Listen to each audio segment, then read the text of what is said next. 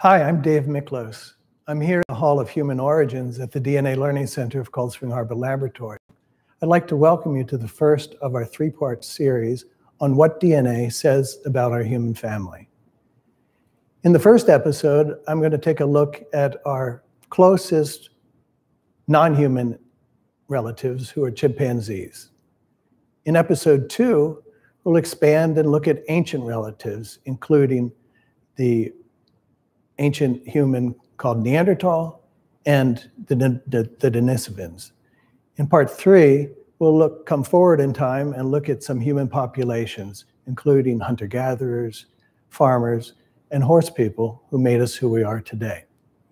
So let's get started on the first episode with our chimps, our nearest non-human relatives. I'm going to start with a little quiz. I'm going to show you some photos of chimpanzees from across their range, which extends throughout the equatorial belt of Africa, from West Africa to Central Africa to East Africa. And I'd like you to look at those chimpanzees and see if you can tell me where in that range across the belt of Africa each chimpanzee comes from. Here's another. Here's another.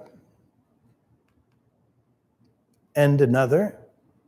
Now you may notice that they have some differences, but the question is, can you place it to a particular place on the map of Africa?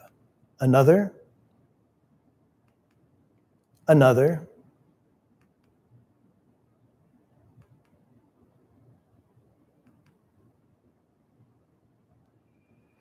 So the question is, where does each of those chimps live across this range? It's really a trick question because even primatologists, people who are experts in chimpanzees, cannot go to a chimp in the zoo and tell you where it was captured in the wild or its forebears. So for all intents and purposes, chimpanzees look identical to each other, except for natural variation. Now, let's take a look at human populations, here represented by this populated map. See if you can tell me where each of these human beings comes from on our map. Any ideas about where this person might come from? How about this woman? This young man, where does he come from? This young man. This man. Where does he come from? And her?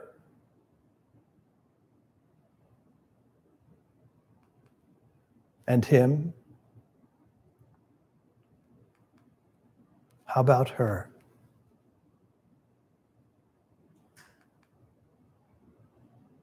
And her? And also this person? And her? And him? We had representatives from most of the continents of this world, and if you were good, you would have recognized some different populations from Africa, Europe, and Asia. But the point is, human beings look rather diverse, and we can tell more or less where they come from by indicators like the way they dress, the way they behave, maybe their skin color or hair texture. But we can guess where human beings might come from. But we can't guess where the chimpanzees come from. So, at least on the surface, you might say that there's more variation in the physical appearance of human beings than of chimps. But the question is, how about their genetic diversity? How about the DNA that is passed on from generation to generation? Which group of organisms, the chimps or the humans, is more genetically diverse? And if we wanted to figure that out, we could take a look at a bunch of chimps and humans in modern time, represented by the ends of these pipe cleaners. We could sample them, and we could sort of look at the changes in their DNA to see whether they're rather different, like this right side of the graph, or rather similar, like here. And the way we look at this lineage through time is here's an ancestor of all the people or organisms we're studying. In this case, it would be a common ancestor of humans and chimpanzees. And then going through time, changes occur in the DNA molecule, which I'm showing here. Changes like a shift from a blue to an orange here, or from a green to a blue here. Those are mutations that occur through time, and we could follow them and track them back through time, or look forward in time to what we see as evidence today of how those organisms have changed. Now, here's an actual experiment that was done looking at a variable part of the DNA in over 800 humans and over 300 chimpanzees. I'm going to show you how we do that experiment, and we'll really replicate that today. But on that chart, the center of the tree is more or less in the middle here, and then branching out from it are different mutations and changes that then have differentiated different living things represented by each point or end of the branch. And represented at the points or the end of those branches are these 800 humans and 300 chimpanzees. And the question is, where are the chimps and where are the humans? Now, the way that we can figure that out is to use DNA as kind of a clock. And the important things about this DNA clock is that mostly DNA is a very stable molecule and doesn't change too much. That's important because we need to pass on hereditary information from generation to generation. And it's important that I function physiologically and maybe even look sort of similar to my father and mother, but really important that I'm a human and I carry on the basic processes. However, occasionally mutations or changes occur in this DNA molecule that are then passed on through a lineage and through time. But the important thing to remember is, here's some key things about DNA mutations. First, they happen one at a time. In other words, one mutation may happen here, and then separated in time, another mutation may happen here. They're not happening at the same time. Secondly, the rate at which the mutations occur is more or less regular. In other words, let's imagine that a mutation happens, then there's a pause of lots and lots of time, and another mutation happens. And then with the same passage of time, a third and a fourth mutation occur. They're not happening like this. And the third thing is, the mutations accumulate over time. Sometimes they can sort of get repaired or sort of mutated over, but all things being equal, mutations accumulate one at a time at a regular pace through time. And the number of different mutations represents how closely or how distantly things are related. Things with relatively the same number of mutations are closely related, and organisms with different numbers of mutations are more distantly related.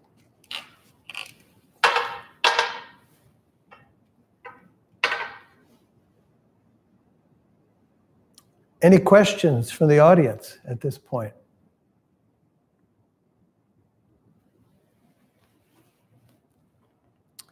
Well, if we were going to do this experiment to look at people from around the world and chimpanzees from around the world and to determine which group is more genetically different, we'd have to get DNA from somewhere. Now, this represents a cell. Each human or chimpanzee is composed of trillions of cells. They look more or less like this. And in your biology, of course, you study that the main part of our DNA is stored in the nucleus here on these X-shaped structures called chromosomes. But we're actually going to look at DNA from another compartment of the cell, this one here. And those of you that are following along who have studied biology, you might know the name of this structure. It is called the mitochondrion, or in multiples, mitochondria. Well, a couple of things about mitochondria. They're the so-called powerhouses of the cell. So it's in the mitochondria that the chemical processes take place that generate the energy that each cell and each living thing needs to survive. There's lots of mitochondria per cell, thousands. And cells that require a lot of energy, such as your muscle or your nerve cells, have even more mitochondria in some cases. The interesting thing is that mitochondria have their own genome or their own set of DNA instructions. The DNA molecule of a mitochondrion is really small, and it's actually shaped like a circle. Here's a diagram of it. It has only a few tens of genes on it, or instructions for making proteins that do jobs. So it's a very small piece of DNA. It's shaped like a circle, and here's an electron micrograph of what it actually looks like. Now, our main chromosomes in our nucleus are linear or lines, but the DNA that's contained in our mitochondria is circle-shaped. Now, this is interesting because it gives us a hint about where our mitochondria came from a long, long time ago. And in fact, our mitochondria were once free-living bacteria who then integrated and took up housekeeping with the progenitor of our cells. So essentially, living within each one of our cells are remnants of bacteria that are especially good at making energy. And they maintained a bit of their own DNA, and it's circular. This is an electron micrograph of the mitochondrion itself. So now that we know that we can use DNA to study diversity or the relatedness of different organisms, and we know that we can get DNA from the mitochondrion and lots of copies of it. There's many copies of the mitochondrial DNA in each mitochondrion. So in fact, there's lots and lots of mitochondrial DNA in each cell. So all we're left with now is to isolate some mitochondrial DNA from some place. And in humans and in chimps, a very simple place to isolate DNA is from your mouth, the cells that are in the lining of your mouth and of your cheeks. We're changing them every day. We're replacing them. So they fall off pretty easily if you scrape them or just rinse your mouth out with some salt water, as this young guy is doing here. And if you do that and look under a microscope, you'll see these flat pancake-like cells, which are called squamous epithelial cells. And they really look exactly like that when they come out of your mouth. They're very simple, but remember, here's one cell here, here's another here. This is the nucleus of the cell. We can't see the mitochondria because they're much too small in this low-powered picture. So anyway, I can rinse my mouth out with some salt water for 10 seconds. I can collect those cells. All I have to do is boil those cells for about 10 minutes, and that breaks open the cells, and the DNA comes spilling out of the mitochondria and also from the nucleus. So we can very easily get a crude extract of DNA in that way. Once we get the DNA out, we have to amplify it. So I'm going to come back to this screen here, but I want to show you a process through which we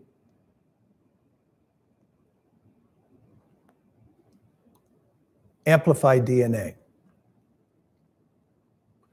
So here on my desktop, I have a little animation. We'll make it a little bigger here.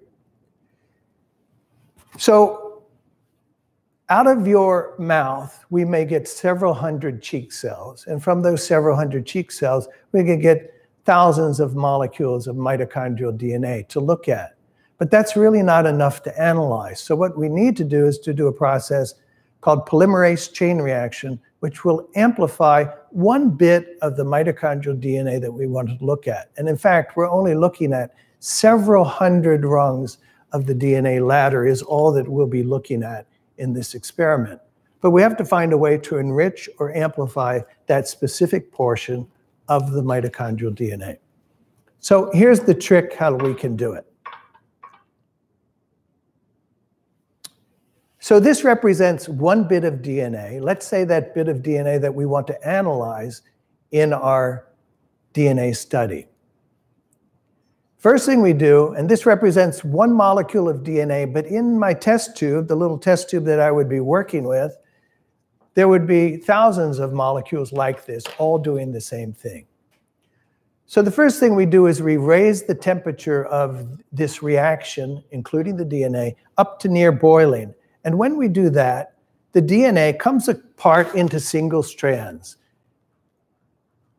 That's because the bonds that hold the middle of the DNA molecule together can't really withstand the energy that's in the hot liquid. So the DNA basically comes apart. Then if we lower the temperature, some small pieces of DNA called primers will come and find matches on the DNA molecule. So if we take a look back out at our DNA molecule, you can see that if I were to separate this molecule in half down the middle, that there's sort of a rule of DNA that the orange always goes with the green and the blue always goes with the red. Now those are chemicals called adenine and thymine and guanine and cytosine, but there's a specific rule about how DNA pairs with each other. So if I separate this in half, I can send in a piece of DNA that recognizes this part here, called a primer, and I can send in another primer here that will recognize a specific place on the DNA molecule. And then watch, once we have these primers that recognize and bracket the region we'd like to study, then we can do a chemical process to make lots of copies. So once the primers have found their match, we change the temperature, and an enzyme called polymerase comes in and rebuilds the DNA molecule by adding its complementary base pair or nucleotide. Let's try this again. Now we have two molecules where we once had one to begin with. We heat the DNA up to denature it into single strands. We add in the primers at another temperature, and then we extend new DNA molecules. Now we have 4. In the third cycle, we repeat this all again. Hot temperature, low temperature, medium temperature. And even if you don't follow the chemistry that I said, the point is that as we go through these cycles of polymerase chain reaction, we start with one molecule and we end up with many, many copies of a specific part of the DNA that's delineated by the arrows. And that's the piece of DNA we're going to analyze in our experiment. Now, if you plot a graph of this, you can see that the DNA accumulates very quickly over time. Logarithmically, 2, 4, 8, 16. This almost looks like the graph of the COVID infection because, in fact, it is logarithmic when it's going very quickly as it is now in the United States. But the point of it is, if I do this experiment for 30 cycles of hot, cold, medium, after those 30 cycles, I will have up to 1 billion copies of each DNA molecule that I extracted from my cheek cells. And I do it in this little machine here, which is called a PCR machine or a DNA thermal cycler. I have my cheek cell DNA and all the chemicals I need to replicate the DNA in these tiny little test tubes. This would represent 5 samples. And I just close the lid, and this will take care of all of the cycling of the temperatures for me. I use some tools like micropipettes. In the next session, I'll maybe show you a little bit more about these. But this machine does all the work. And to make lots and lots of copies of the mitochondrial DNA that we need in the experiment, it would take about an hour or an hour and 15 minutes in this machine.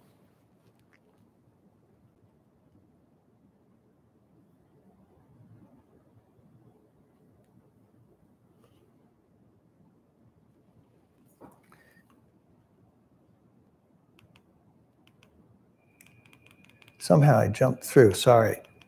Okay. Now, once I have amplified the DNA to obtain the specific section of DNA, of mitochondrial DNA that we want to analyze, we put that in an envelope and we send it to a company or we send it to a DNA sequencing center anywhere that's set up to do this. They sequence the DNA to determine the exact arrangement of the rungs of the DNA ladder. I'll show you that experiment. And then it's sent back to us and automatically loaded into our database at a thing called bioservers, which I'm going to show you right now to do our analysis. So let's exit from this.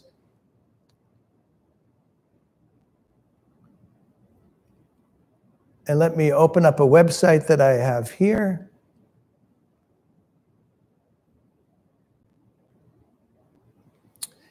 So this is called bioservers. We designed it specifically so that students and the general public could analyze a bit of their own mitochondrial DNA. It was the first personal DNA project. We were doing this in the 1990s, long before there was anything like 23andMe or the Genographic project or any of the other personal DNA projects. So let me show you how this works. I'm going to come into the part of bioservers called sequence servers, which deals with DNA sequence. Now, it doesn't look like much now because it's just an empty desktop.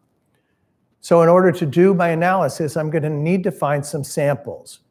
So I can come in here, and what I have here are groups of students that have done this experiment over the last couple months. And so first I'm going to extract some files of student DNA to look at. Now, I just took a look at these to make sure everything was okay, and I need to find one here from Edmonds Community College. Where is it?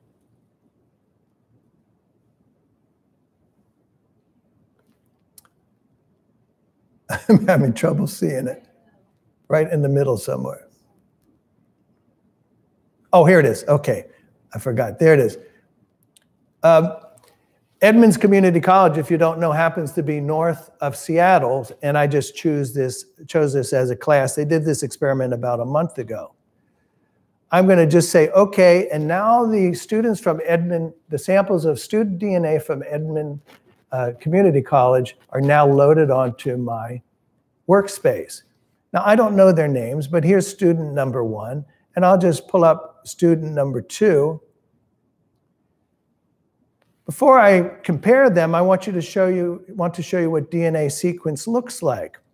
So what you see at the top here is the actual output from the DNA sequencer. I don't know if you can maybe zoom in on that, maybe not. But what you'll see is each bar here, on top of each bar is a letter, and that's one of the 4 letters of the DNA code.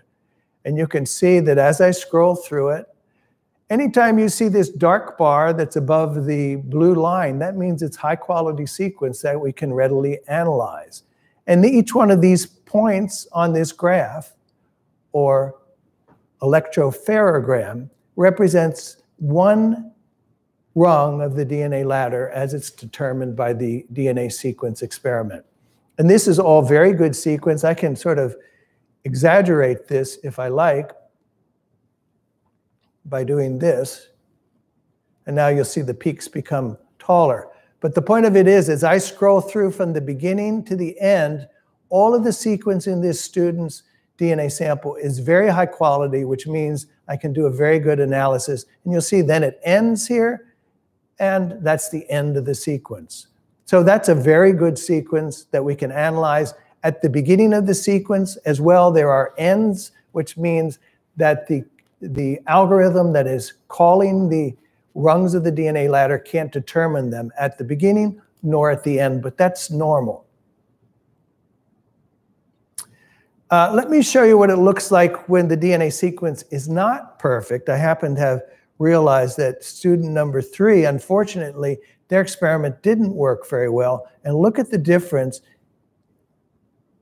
The experiment looks very good up to about 200 rungs of the DNA ladder or 200 nucleotides in. And then we have a problem where you'll see it becomes a mess.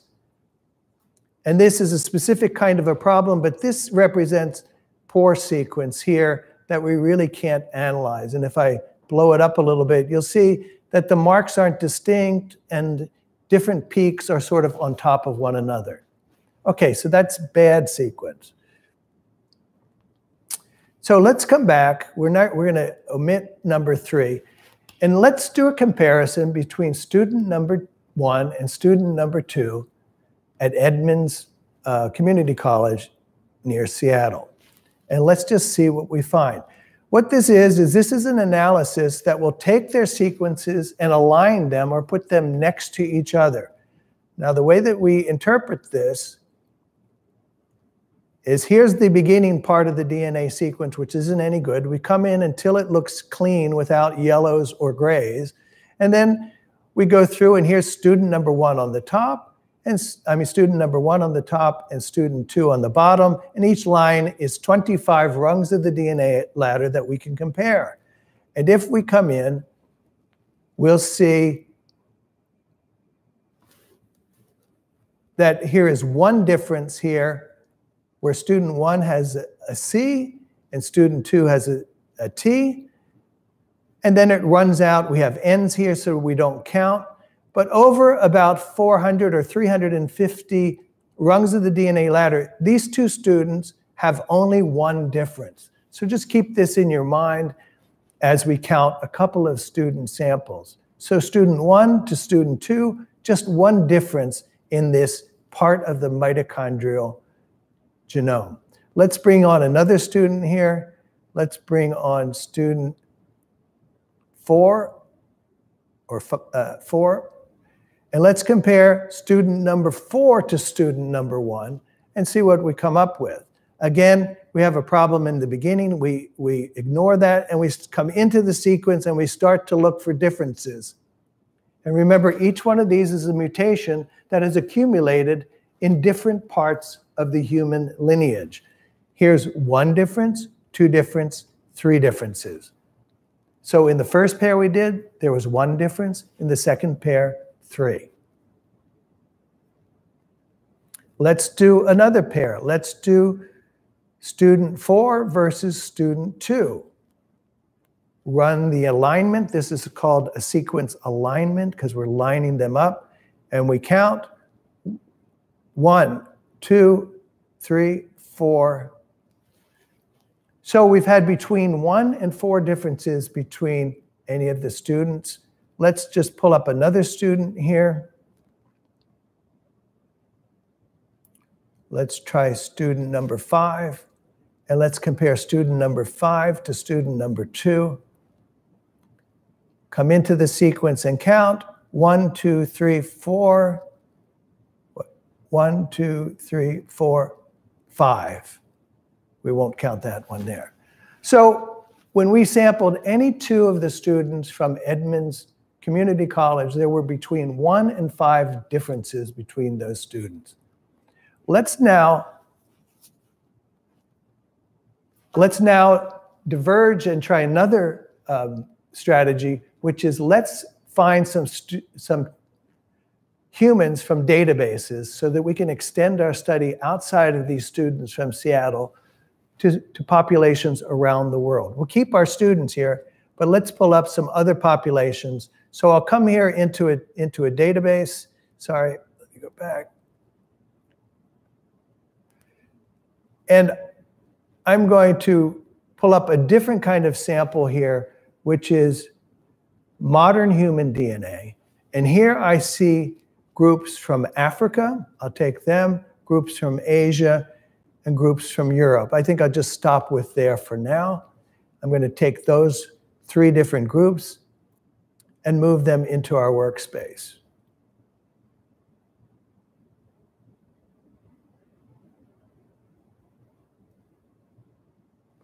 So here's my workspace again.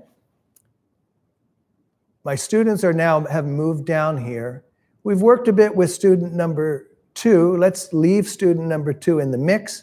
And let's compare student number 2 to a pygmy from Central Africa. This is a population group living in what is now the Congo.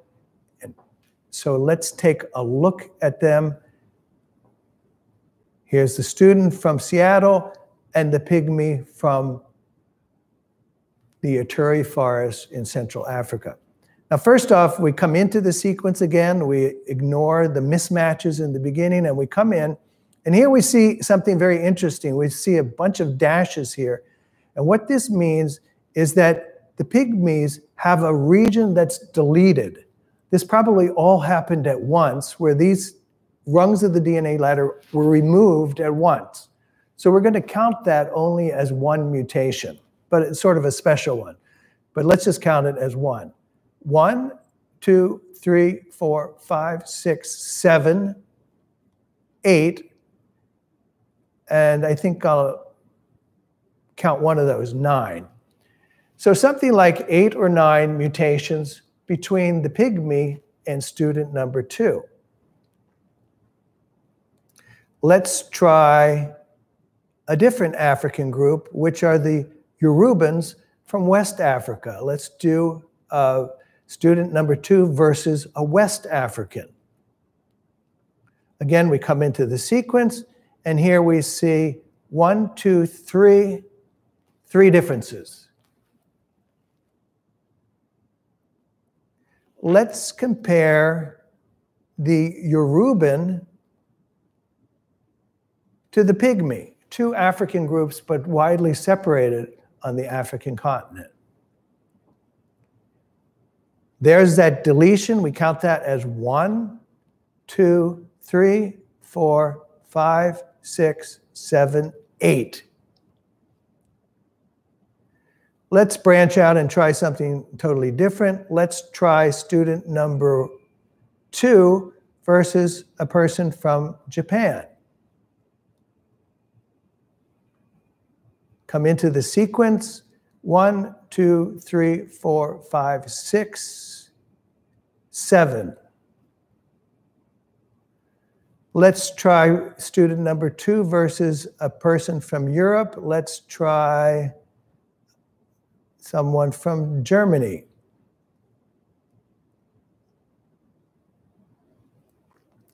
This sequence is not good, so let's come into it. 1, 2, 3, 4. That one was a little shorter, so it biases our work a little bit. Let's try a different one. Let's try from Finland. Overall, we're trying to compare about 400 or 375 rungs, and then everything is the same. These are not so good. The Finnish one also is quite short, this sequence. So some of these sequences are shorter because the experiment was done in a different way. And let's just try one more European here. Let's try Greece, see if that's a little bit better. Yes, that's better. So you see, we don't have that yellow area in the beginning. It's much smaller. So let's compare student 2 versus Greece. 1 difference. Now, we could continue on and do lots and lots of comparisons, two-way comparisons between any 2 people on the globe. We could do hundreds. We could do thousands. The interesting thing is we could do more and more and more, but the picture would be pretty much the same, that we would see somewhere between 0, which is possible, 0 differences, up to maybe 10 or 12. But if you take the average of this experiment, if you do it lots of times, and I've done it a lot of times, and professionals have done it a lot of times, the average number of differences in this part of the mitochondrial DNA between any 2 people on the globe is about 7 differences. And we were more or less in that region. We have some students that were less than 7. We had some matches that were more than 7. But you could get the number. Even if you don't like 7, you might say 4, or you might say 10. But probably less than 10, you would agree, would be the average that we could come up with. Okay? So keep that number in mind, and keep the look of what we did in mind, because now we're going to do the chimpanzees. I'm just going to erase all of these things and get them off of my workspace. I'm going to come in here and find some chimpanzees. So here's non-human mitochondrial DNA, and I have a group here which are primates, which include the chimps. So let me open that up.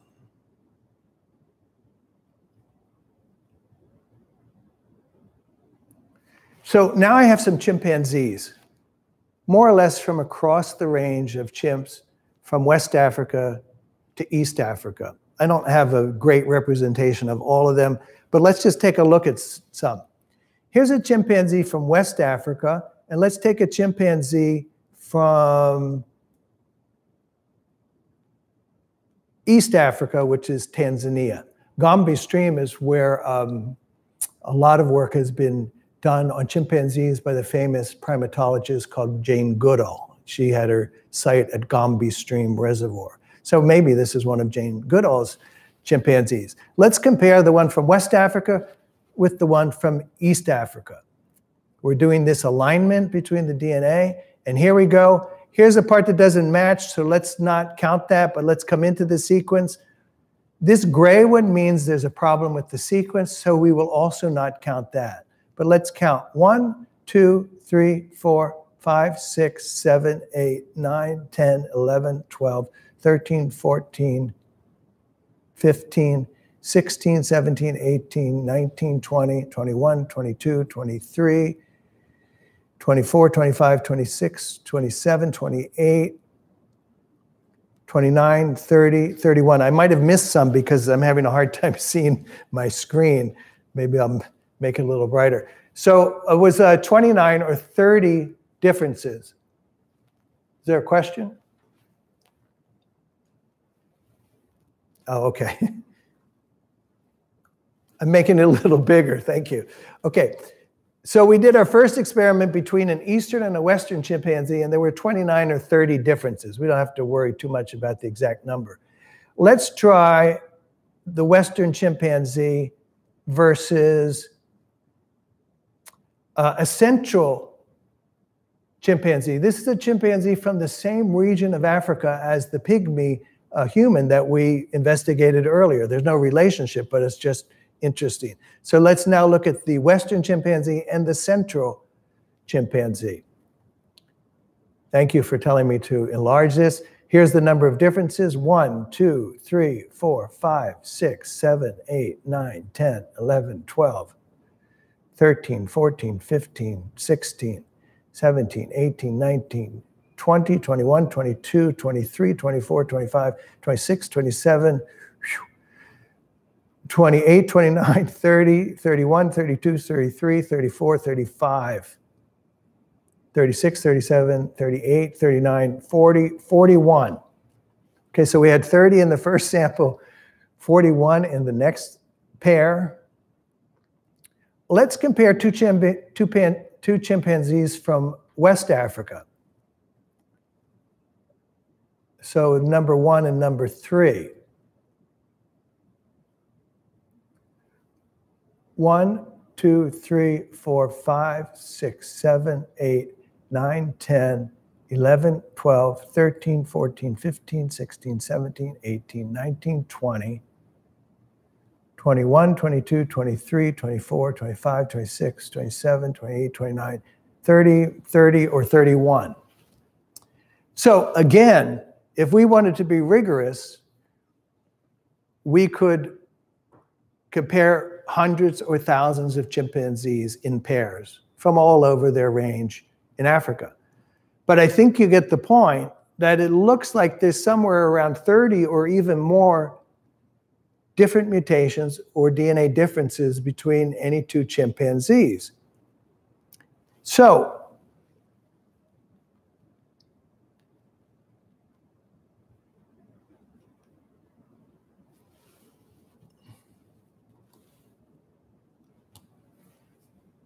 I have trouble finding my thing up here. I can't. Oh, there it is. Okay. So let's come back to my talk here and let's finish up and see if we can solve this riddle.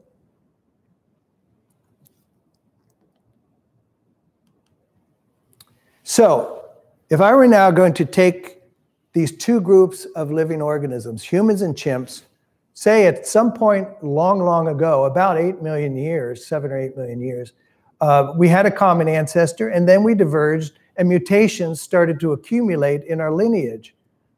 Then you might say that over the time since we had a common ancestor, about 7 mutations accumulated on average between any two people. And that sort of represents the diversity in this genetic system, because there's other genetic systems, but the extent of the human diversity between any two humans is about 7 mutations. But what's the extent of the differences between chimps? It's somewhere like 30 or more mutations. So now we began this exercise by looking at chimps, who for all intents and purposes look identical to each other, so far as where they come from. And we looked at humans who looked rather different depending where on the globe they come from. But what we found here is that genetically, chimps have much more genetic variation than do humans. So if we represented our samples down here, these twisted pipe cleaners have lots of different mutations in chimps and relatively few different mutations in humans. Well, let's come back to our experiment. Remember I showed you this experiment where they did what I did, but with hundreds of human beings and hundreds of chimps. But they did it identically to the way that I showed you. And what did they find out? Here's this big tree. Here's the common ancestor. It's a more complicated tree because it's shaped sort of like a circle. But here's the common ancestor of everybody, all the organisms in this study. And the question is, where are the humans and where are the chimps? Well, here's the answer. All of these branches, which mean all differences, are concentrated in the chimpanzees. And the small number of differences that can be found in humans are represented by those branches. So this is exactly what we saw with our eyes, which is chimpanzees have much more genetic diversity, several times more than human beings. And as a matter of fact, remember when we looked at those two Western chimps, where there were 30 differences between the Western chimps? So especially the Western chimps are really diverse. And do you see these boxes here, the black boxes and the open boxes? Those are Western chimpanzees of two different social groups. And what you'll see, if you look at the black ones, for example, there's more genetic diversity between the chimps of one Western chimpanzee social group than there are in all of the modern humans alive today. And that gives you an idea of the extent of the genetic diversity of chimps. So why is that?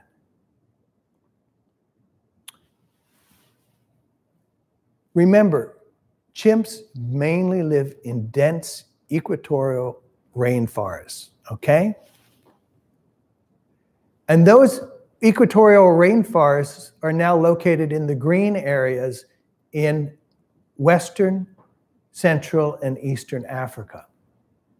However, several million years ago, that rainforest extended entirely across a belt of Africa and even more to the north and to the south.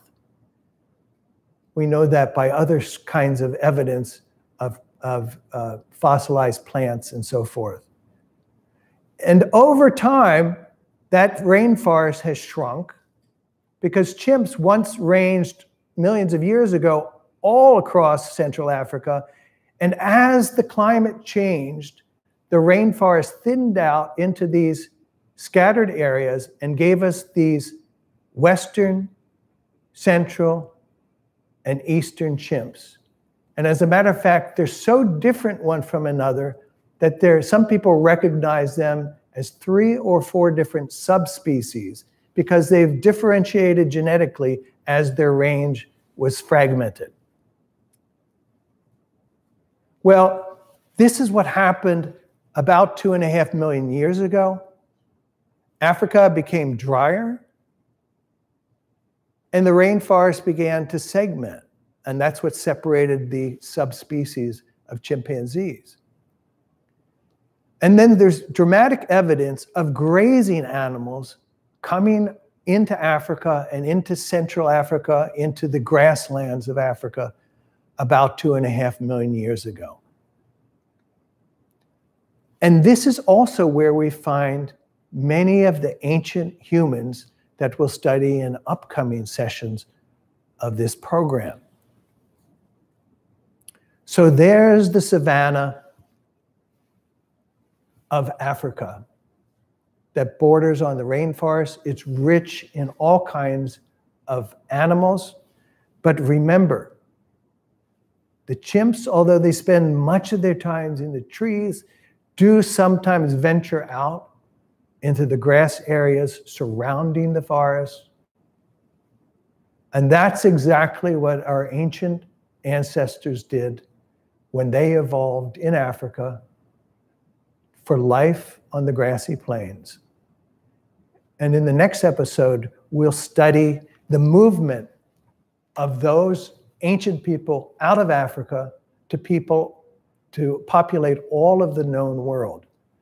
And that's what gave humans their distinctive looks and distinctive cultures, is as they came out of Africa and faced new climates and new challenges, the exterior of their body and their customs for dealing with the world changed. And next episode, we'll begin with this ancient ancestor, Homo erectus, who came out of Africa, the African plain about 2 million years ago and populated Asia and Europe. And we're going to find out how this and other ancient hominids are related to us.